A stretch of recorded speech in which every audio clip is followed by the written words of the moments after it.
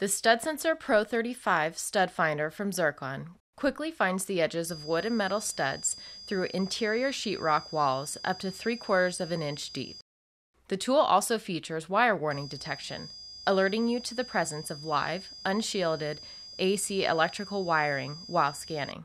Use the Stud Finder Pro35 to help you find studs for securely hanging pictures, mirrors, shelves, and more. Before use, install a brand new 9-volt alkaline battery with an extended expiration date at least 3 years beyond the current date. Place the tool on the surface to be scanned. Press and hold the power button and wait for the beep to confirm calibration. Slowly move the tool horizontally across the wall. As the tool approaches a stud edge, the arrow display segments will sequentially illuminate.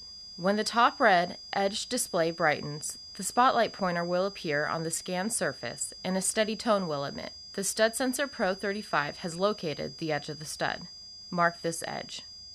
Without releasing the power button, continue scanning beyond the marked spot until the red edge light turns off.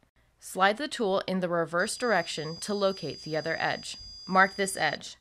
The center of the stud between the two marks is where you'll want to hang your object. When live, unshielded AC electrical wiring is detected, the wire warning detection indicator will illuminate.